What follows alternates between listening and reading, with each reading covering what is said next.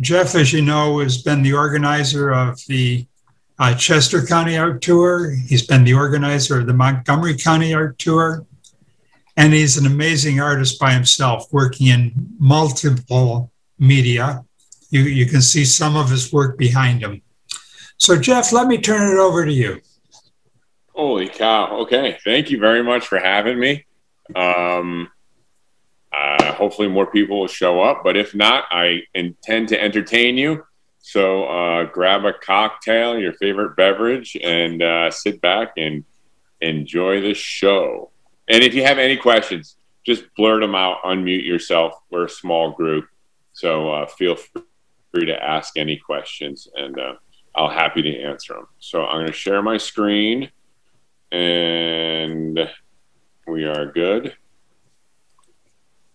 All right. So Don told me I had 3 hours to talk about my career and what I was going to do. So hopefully I'll fill all 3 hours for you, right? So everybody always asks me, you know, what's the secret formula? You know, what gallery do I need? What show do I need to be into? What do I have to do to become successful?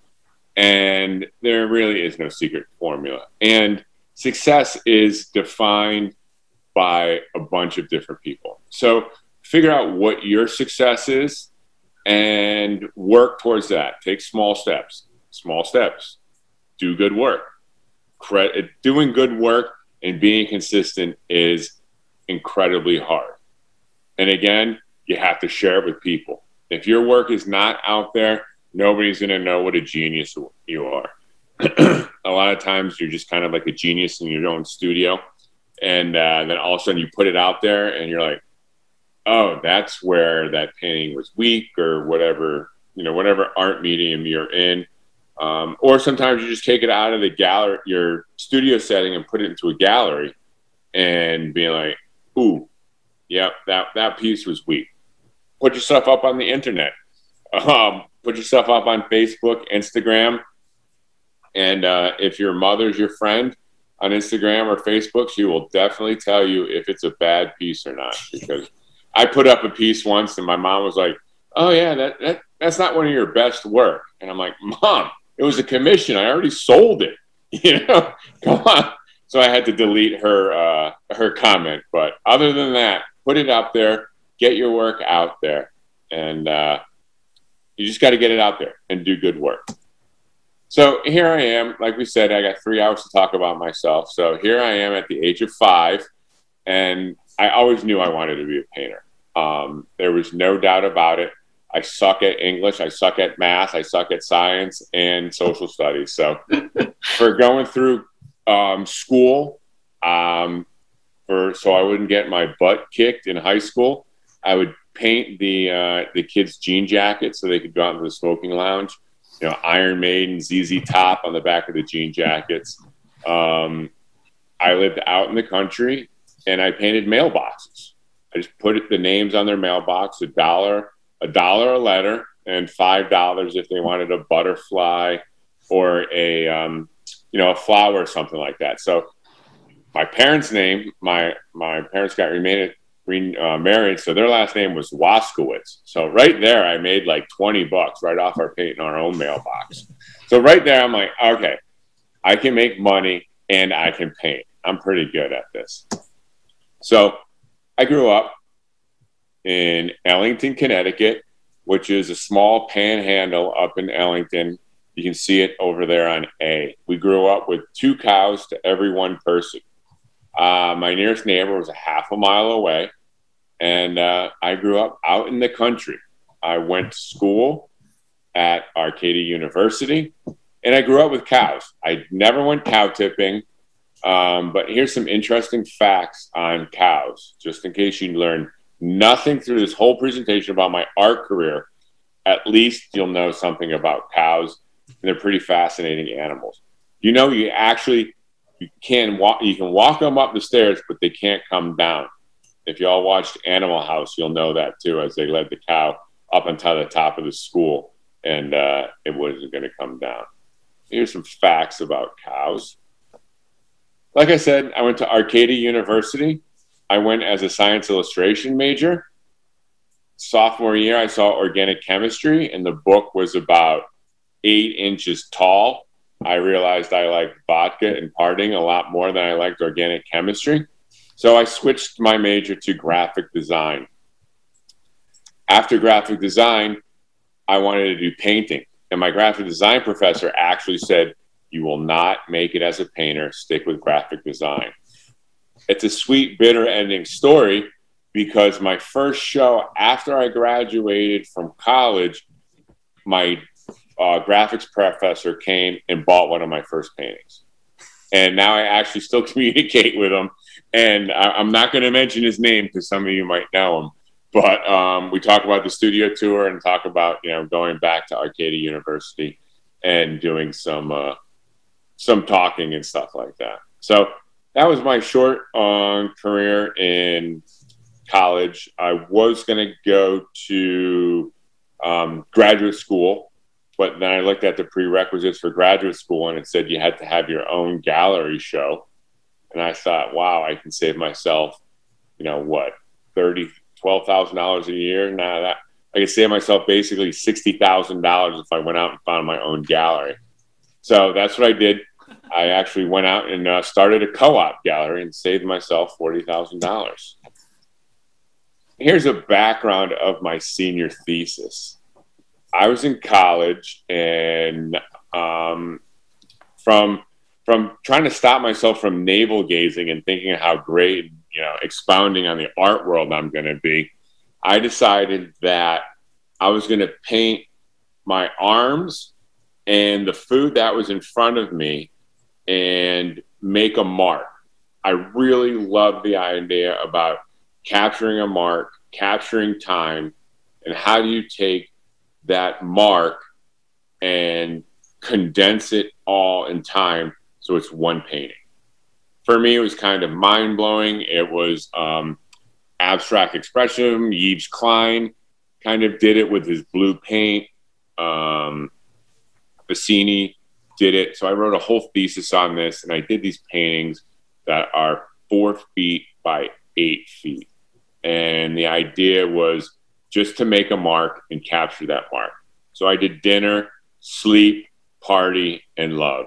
You know, everything that you do in college and basically your college experience, I captured on a 4 foot by 8 foot canvas. And then I recorded the whole thing too. So while you were in the gallery, I spliced up all of the conversations and played those in the room. So one of the reasons I did like life lessons and in college was because my sister, at the age of 16, died in a car accident. This was my freshman year in college, going into my senior year in college. So let's say I had a lot of therapy and I had to get through a lot of this stuff through my artwork. It was a great time to express your feelings in art. After that last piece I did back there was Are You My Exploitation? And I always kind of had this thing of like, oh, hey, my sister died, you know, woe is me. And I did that piece. And I said to myself, I have to stop using this sorrow as a crutch to define my artwork. And from that day on, more than 7 years later,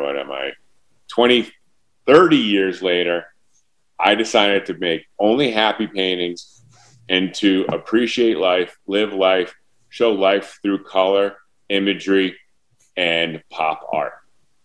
I end up painting with wax and pigment, which is encaustic painting, which is my next slide. It should be. I love the idea of encaustic because it goes back to what I was doing in college. It captures that mark. Wax dries instantly. It dries within like 3 seconds. Have any of you done encaustic? Yes. Yeah. It dries really quick, right? And then you have to go back in with the blowtorch, melt it, and build up your layers. So basically, it's wax with natural pigment. It was made in the 5th century BC. The piece that you see right here is the Fayum portrait, which is 5th century BC, and that is in the Metropolitan Museum of Art. So I loved wax. Nobody was doing it. Well, not many people were doing this. Joanne Matera just wrote the Bible for encaustic. R&F encaustic, which is up in Kingston, New York. I took their first class. I saw it advertised in the art newspaper or something like that. I was like, oh, learning caustic. So I was like, I'm doing this. I got to go up and see what this is all about and see if I'm doing it right, because basically I was doing it in my apartment. Thankfully, it was a rental apartment, and I had a Pyrex like brownie pan with water in it with muffin tins on top of it. And I would boil the water on top of the stove, and that would melt my wax. There's nothing to tell you how to do this. Some people are using hot plates and double boilers. This is kind of how Jasper Johns did it. I saw some of his pieces and some pictures of him doing it. So I had the wax in the muffin tins inside a brownie pan filled with water, which created let's say a vapor barrier that when the water boiled and the air had nowhere to escape, it just blew up and went all over the place. So now I had wax and muffin tins and water all over my rental apartment. Let's just say I did not get my security deposit back on that. But I ended up building my own studio. And, oh, come on. Next slide. And became a pop artist. I think everybody likes to go, you know, what kind of art do you do? I say it's pop art. Pop art, and my influences were Andy Warhol, Jasper Johns, who's another encaustic artist, and Robert Rauschenberg are probably my biggest influences back in college. Now I'm kind of big onto John Singer Sargent, Sigmar Polk, and I love Damien Hirst's marketing. Ashley Longshore on Instagram I follow. But this is what really inspired me through college, and Keith Haring was a big influence. So if you didn't learn enough about cows, you can learn enough about pop art. It actually started in London in the 1950s, and while I was studying over there, I got to go see the pop show with Richard Hamilton. Kind of started the whole thing.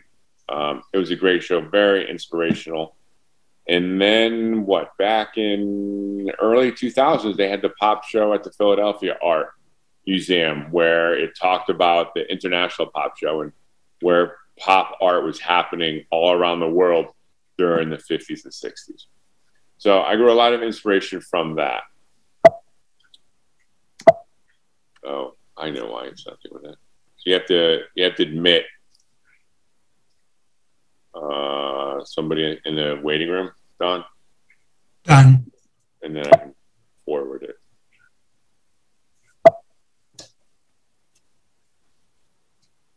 There we go. This is my first encaustic painting. It was basically everything you could do wrong with encaustic painting. I painted it on canvas, which is a no-no. I primed the canvas with gesso and then put spray paint on top of it, which is another huge no-no. With encaustic, you want to use a board, and you want to go on a gessoed, non-plastic background to do it with. Here's another one, again, inspired by the movies and the fascination of making money with comic heroes. It was a Spider-Man piece in 1998. This was my first show at the Bodice Gallery in Westchester. And these were a couple of my encaustic paintings. I was silk screening also You can see the astronauts in silver back there is a silk screen, mixing it with encaustic. Again, I was experimenting with the latex and the wax. You can do the latex as the final the final step for encaustic. You can't put encaustic over a plastic pigment. Again, with the brush strokes, I was painting on the background and then scraping it off with a razor. You can see up on top that the drips are coming down as the wax would dry. This is a great way for me to capture that movement that I was trying to capture in college, through encaustic painting. These sizes are 24 by 24. This was another piece, a lot of drips, a lot of layering on. I would start with an image and then add something to it and then add something to it. And hopefully the composition would come out right. If it didn't, I would always toss it into the fire. Encaustic really burns really well when you have an big outdoor bonfire. And humor. I love to add humor and polka dots into my stuff. So this is simply called chicken dance. You got the chickens on one side and dancing on the other side. Just really keeping it simple. And I had a couple of simple rules for myself. It was square, add dots, and add a word. And then I basically got it out there from a gallery in Philadelphia, Subculture Gallery, to Westchester, and I did the Immaculata show. I did Yellow Springs. And I'll go into that a little bit later on how to build a career. But first, I had to figure out like where I'm going. I'm all over the board. I have the attention span of a gnat. I speak a mile a minute, and I need to slow down myself. I had to go, okay, what makes my work me, and how do I categorize it? And I found out that I work in series. I have constraints. Like I said, I do a square. It was a square. Add a dot and add a word to it and an image. And from there, I see these as challenges where some people might see them as restrictions. I so want to do clay. I so want to do welding, but I know that I can't because I'm a painter. And this is what the galleries are looking for. They're looking for my paintings. So as much as I want to do that, I don't. So the second show actually I did in Westchester had Chinese themes to it. So I take my images, I crop them, I use bold, bright colors, mixing an encaustic with silk screening and a little bit of oil stick on the top. This was wash and wear with the Double Happiness logo up on top and the star. I don't know why I can't go forward. I can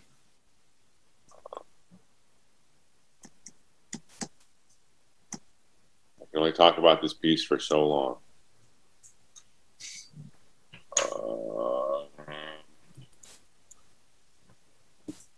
Here's the next one. This was Joy. Again, playing with the use of words and type. The Buddha representing joy, and that lady up on top could be the sunglasses, and her name could be Joy. I took the words. Being a graphic designer back in college, I loved type. I loved the idea of graphic design.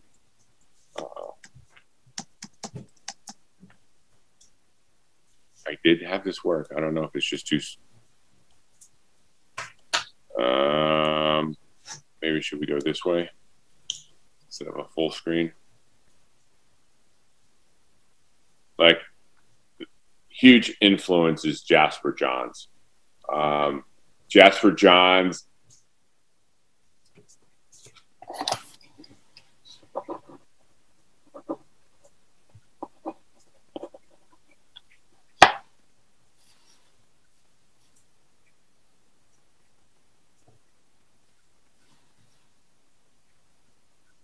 of how many. And oh, my internet's unstable. Then Duchamp came out and said that words are plastic. You know, we have all these different languages, and words are just letters that are put together to form a vocabulary. And then all of a sudden you have these letters. And I said, oh, if I turn letters into images, I can have my own vocabulary. So my letters became dots, Chinese symbols, color, squares, and pop art. Here's another one that I did, 2002. Again, it has the dots, it has the imagery, and it has a word. Wow, this is really bad. I'm just going to go through with these. Can you see these still? Yes. Yeah, okay. So with all these rules that I did make, of course, what do you have to do? They're great.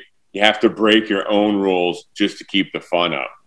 So this is a piece that I did. And as an artist, you can tell, like, there's those couple of pieces that you have that are like groundbreaking, but only to you. And this is one of the pieces. This had dots, but it didn't have a word. And I was like, oh, amazing. And I called this one Speechless, because it didn't have a word to it. Then I went into a series called, after I do this series, I had to figure out what the hell to call it. So I called this one basically Beauty. It's the love of like advertising, seeing glamour shots, beautiful women, photoshopped, ring lighting, and going back to home and using my wife as one of my models. And this is a picture of her in this piece. What inspired me to do this was my gallery dealer in Switzerland. And if you can find a gallery that can help you with your career and direct you and sell your pieces, it's a godsend. Isabel, I sent her a couple of pieces. I was experimenting with doing some vintage type of 1950s pinup girls, just learning how to draw the body and draw the person, the figure. And I sent them to her. She sold 3 of them within 2 weeks. And she's like, hey, I think we're onto something. Everybody loves the encaustic. And I've been showing with her for the past 15 years. And as you can tell by the red dots, she was the smarter one out of the 2 of us. So she kept me inspired and always pushing me to paint better, to paint more difficult things. As you can see further into my career, she started painting, having me paint more difficult things, painting water, painting ice. This is a piece that I did for her show. This is an interesting piece because she actually bought this. Like when a gallery owner buys one of your pieces, you're like, hot damn, that's awesome. So she was actually in a show, an art show in Basel, and owned this piece, saw this piece in a gallery, and approached the gallery and was like, where did you get this piece? And the gallery owner was like, oh, it's a Jeff Schaller. And she's like, I know what it is. And she talked to him. She's like, I represent him, and I own that piece. Where did you get it? The piece was actually an oil painting. Come to find out, he was having them made in China, and they were doing oil paints out of them. Oh. They were paying $50 for somebody in China to paint them and sell them for $2,000. Jeez. Like, sweet. If I can get somebody in China to paint my paintings for $50, I'm all in. But she gave them a cease and desist, and they stopped painting my stuff. Huh. All Wow. right. Here is one. This is a playing with black on black, and it actually has some dots in it. Just playing with the idea of silk screening and the textures of black paint. It's called Candy. It's just from a 1960s movie. The play on words between is she drinking candy, which is a martini, and the word candy. This piece is Queen of Hearts. This is my wife I photographed her kind of playing homage to the James Dean piece where he's lifting the turtleneck over his head. And then I got the Q up in the top in red and the Q up in the bottom in white, Queen of Hearts. This is a fascinating piece too, because so I've been showing in Switzerland. This is my 4th show every other year, and they do things differently over there. They cover up the window so you can't see in. And I'm like, well, what are we doing that for? You know, all artists like to have a pre-sale, a couple of red dots on the wall. And she's like, no. In Switzerland, we open up a gallery and we open at 5 o'clock, Swiss time. You know, everybody's got their watches. The only way you can come and see the artwork before the gallery opens is if you come from out of the country. So a couple flew in from Belgium and actually previewed the show and bought this piece before the beginning of the show. So I'm like, wow, that was pretty cool. But of course, Belgium's only like, you know, North Carolina away from Switzerland, but it seemed impressive. Then I started focusing. I love the idea of hair, and with encaustic, if you can just drag your brush from top to bottom, that's about as much time as you have before the wax dries. So there's a confidence and a spontaneity that goes all along with the encaustic painting, because you have to paint quickly and you have to know where your mark is going to go. Here's some more from that series, blending. Then I got in love with bubbles, and they kind of died down 2008. I just started painting bubbles again, so 15 years later. Also, what I liked about the wax was that when you melted it, it blended in and distorted and became a whole beautiful little abstract in itself. So then I started doing these little abstracts. Basically, they're close-ups of American things, chocolate, and you fall in love. Well, I do. Hopefully you do too. In love with the chocolate and using wax to make chocolate and how chocolate has the reflections and stuff. Fell in love with fruit and just close-ups of all these little things. The dripping of water coming off of a bottle of champagne, the yellow of Vive Clicquot, which is a great yellow, the blacks, the fuzziness of olives in a drink, and then round one. Again, letting the wax just drip and showing that the stroke from the end started from the bottom and went up. Those small little details that I loved in wax. The gallery owner, Isabel, encouraged me to start painting glass and start painting things with reflections and started painting water droplets. I was like, oh, all right. But it was good because she, when you're outside of college, you don't have that push. You tend to get, speaking for myself, tend to get a little complacent and not want to push myself. And she was always there to push me.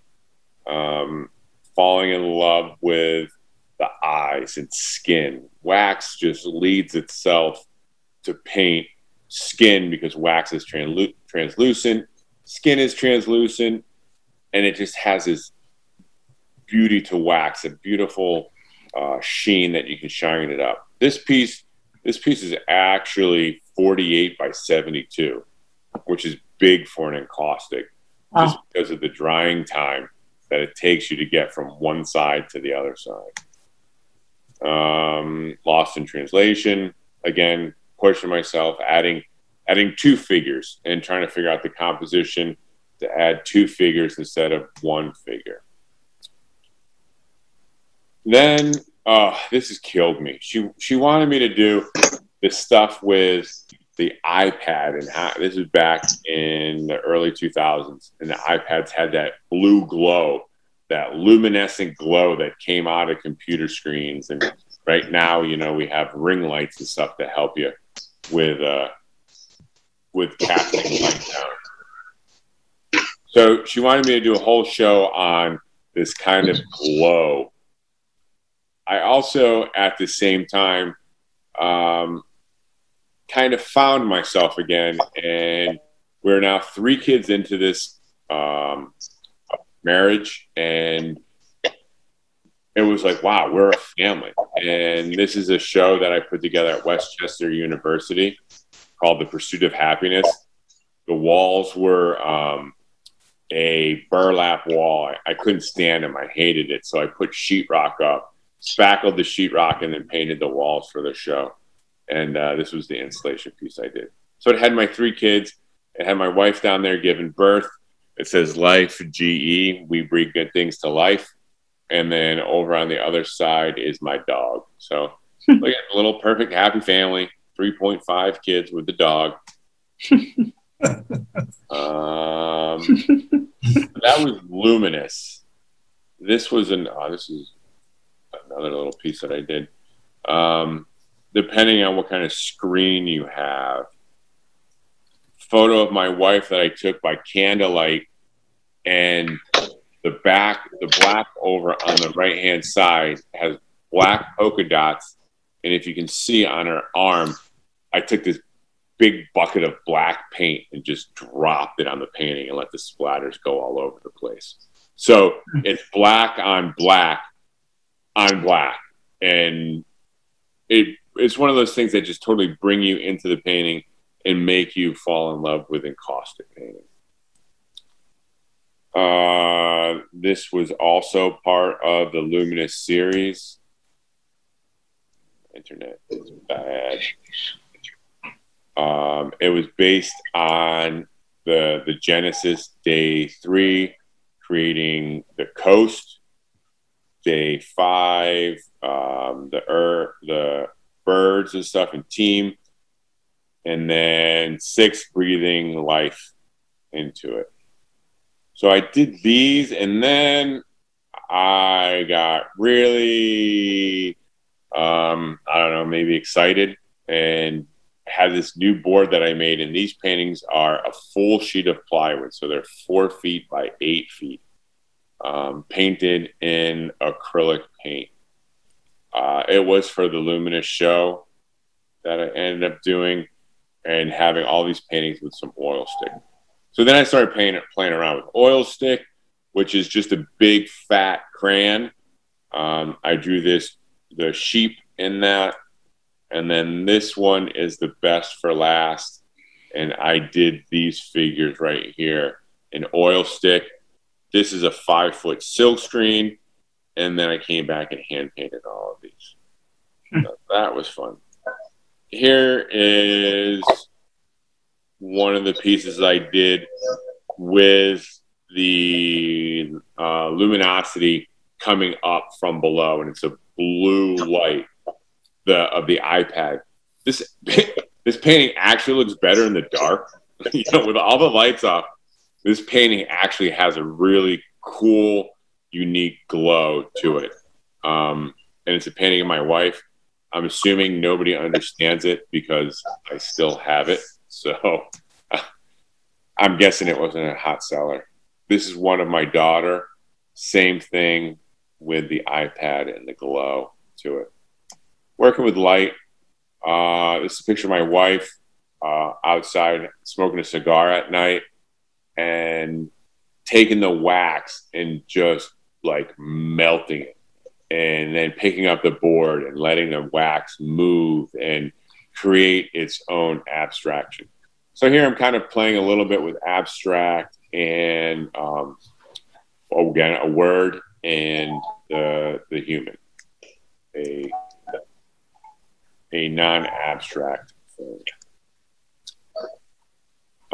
This is a picture of the Pope that I did, referring back to all the luminous thing and the idea of dealing with light.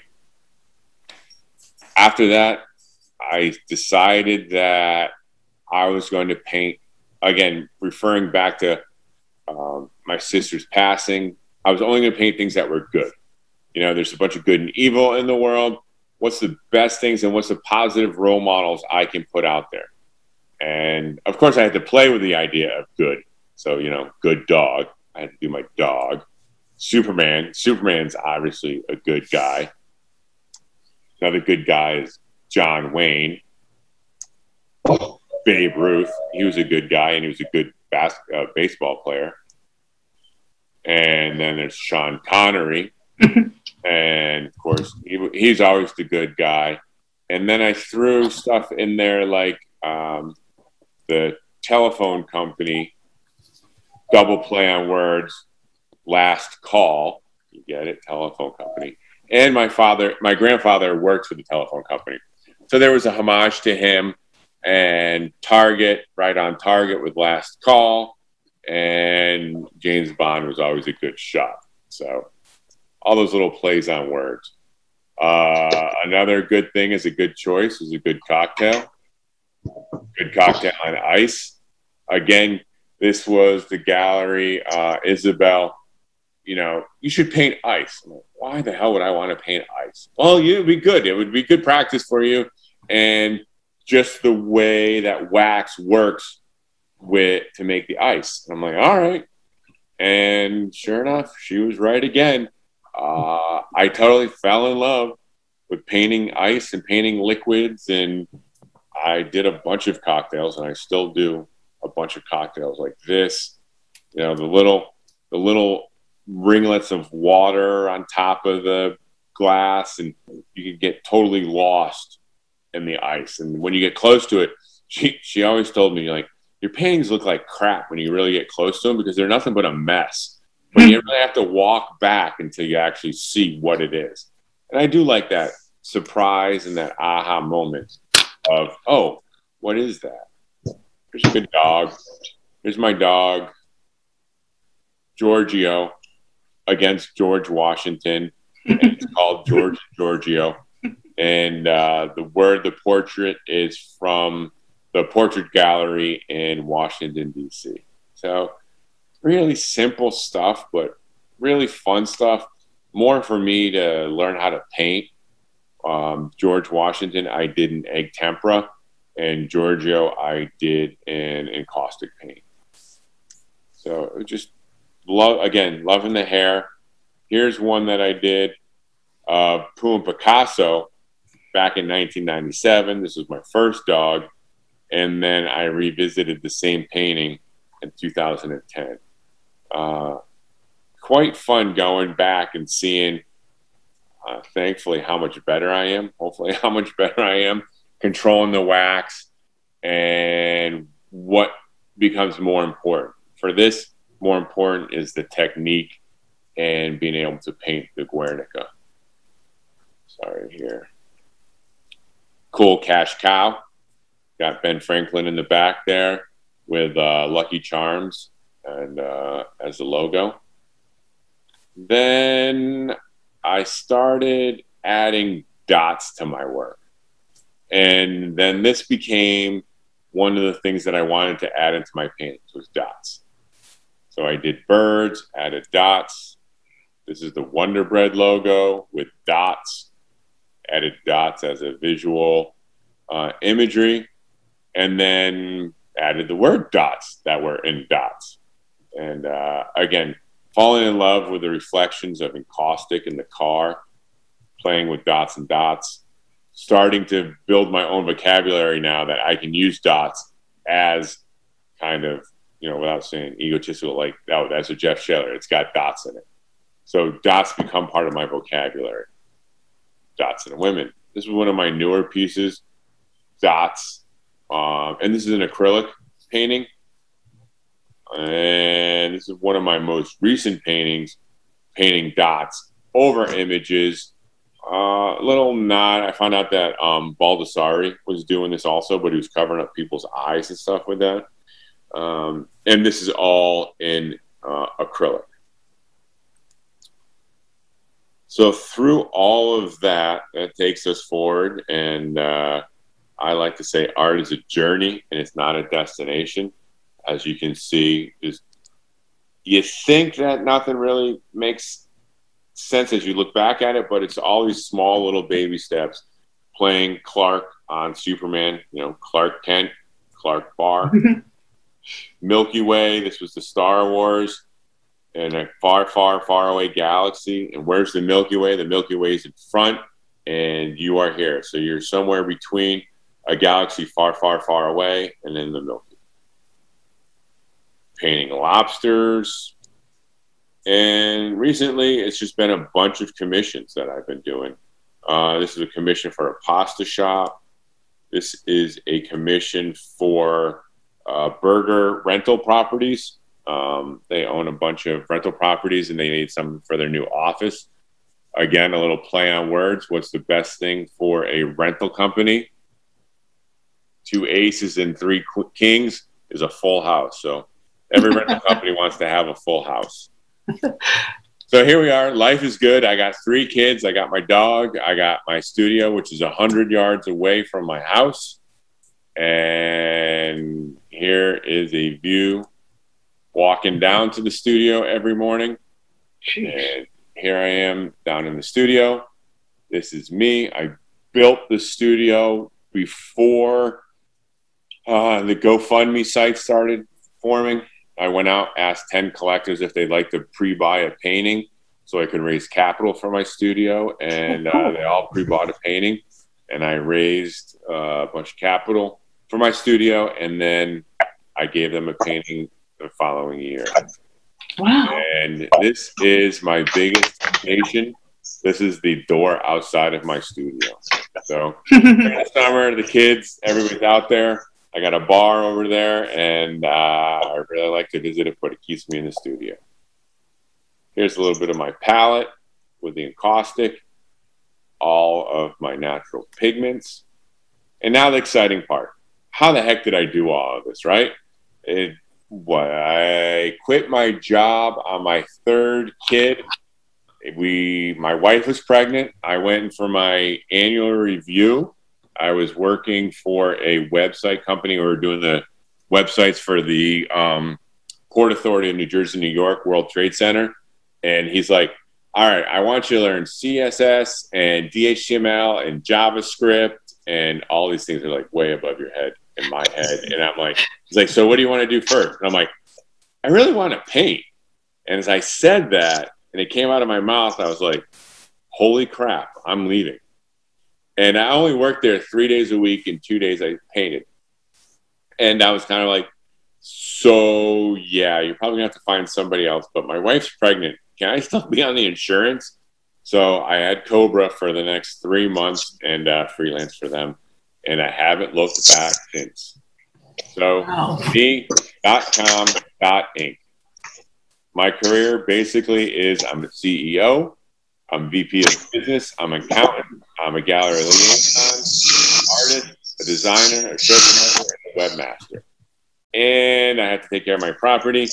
That I'm a janitor, a landscaper, and basically everything else that nobody wants to do. And it all started with act locally.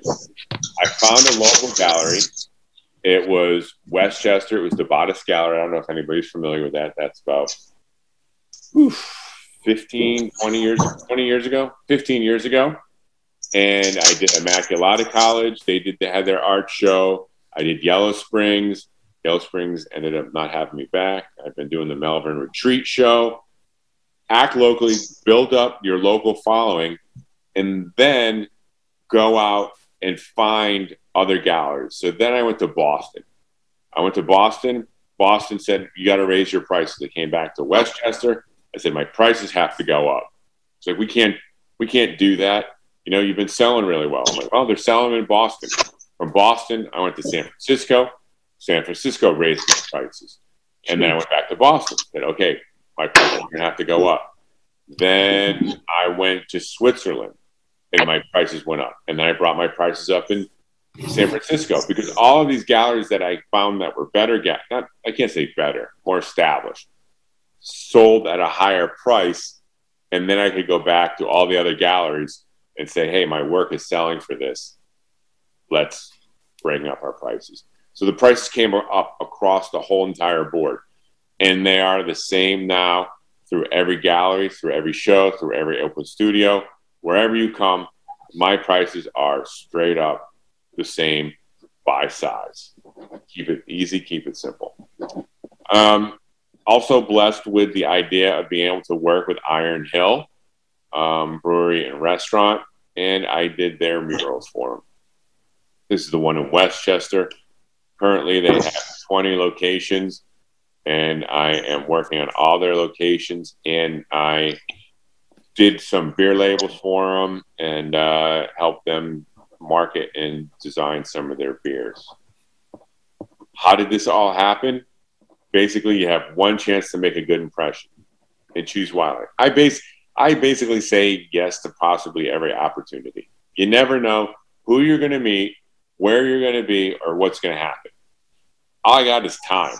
Might as well fill it, sharing my experience, sharing my art.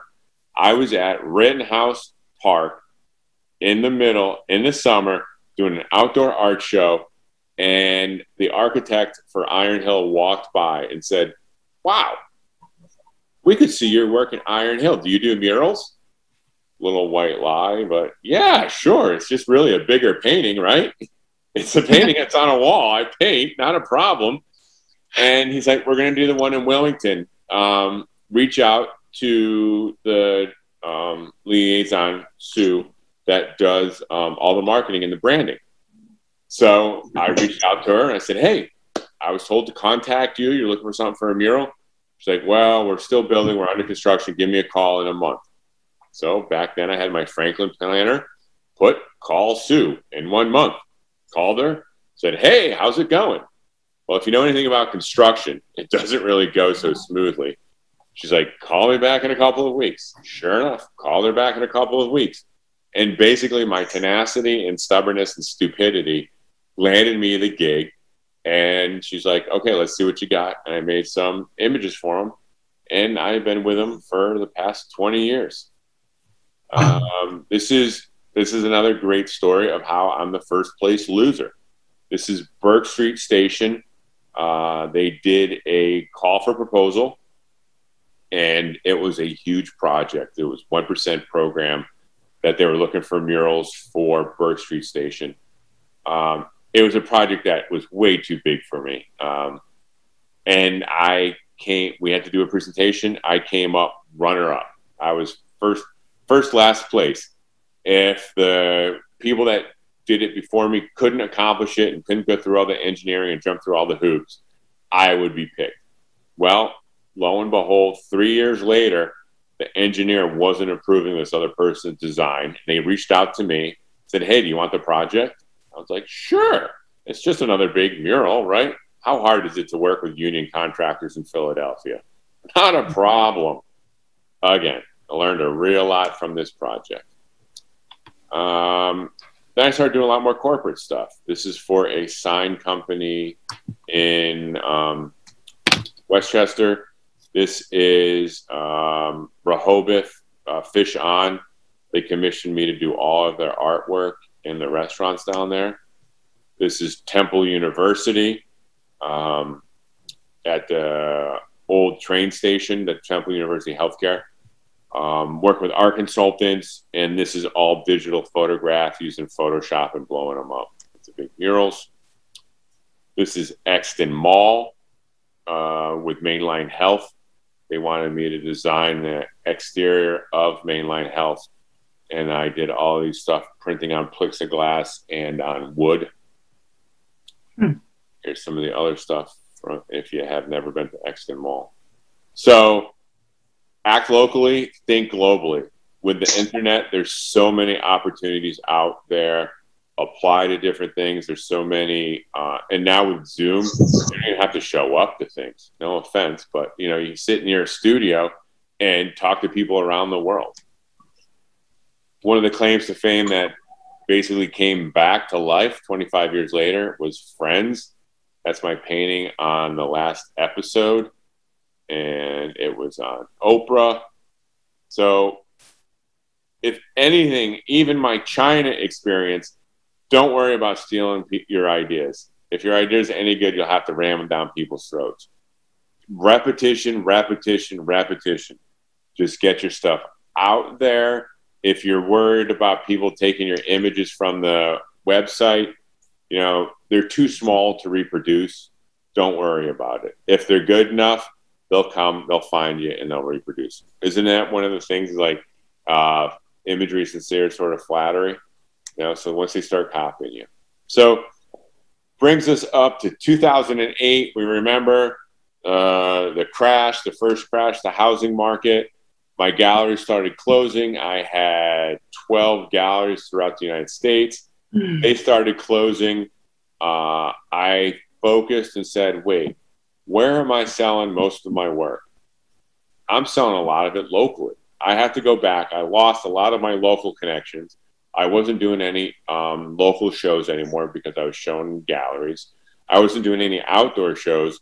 That's basically another story, because we had my second child, and we were at Mount Gretna, and she was 3 days old, and I dragged my wife and my newborn to Mount Gretna, and it was hot, and Mia's crying, and my wife was like, we are never doing this again. You better find another career. So I said, hey, let's go to galleries. Galleries serve wine and cheese. We don't have to deal with the elements. So I did the whole gallery career. And fast forward, I started the studio tour thinking that it was going to help me and help other artists. Lo and behold, 12 years later, I am an event planner. I know Excel. I know web page design after that I got out of. And I took all of my knowledge and all of the surveys from the past 12 years from artists and combined that to make the studio tour and help artists be awesome. The biggest problem that I hear are artists are, you know, nobody likes my work. I can't sell my work. You know, the community doesn't accept my work. And then I'm like, I have to go back and help artists find their market. There's a market out there. You just have to find it.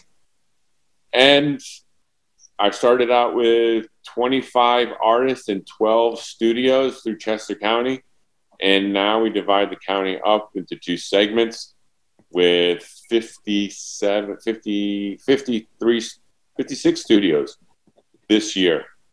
And it's a full weekend. We print catalogs, 8,000 catalogs. People actually use them. And I'm really proud of all the artists that have helped me develop this and make it into a huge weekend. We give out the signs, put up the banners, and people come. Now I'm like into technology and making it more user-friendly. First, it was trying to help the artists, get the artists set up, help them sell artwork. And then now I have to make it better for the user and make a better user experience. So with the help of technology, we can find the 5 closest studios to you, and you can go visit and make a day out of it. We're recognized Philadelphia Inquirer. We've made some great community outreach programs and a lot of sponsors. And this is how I end it.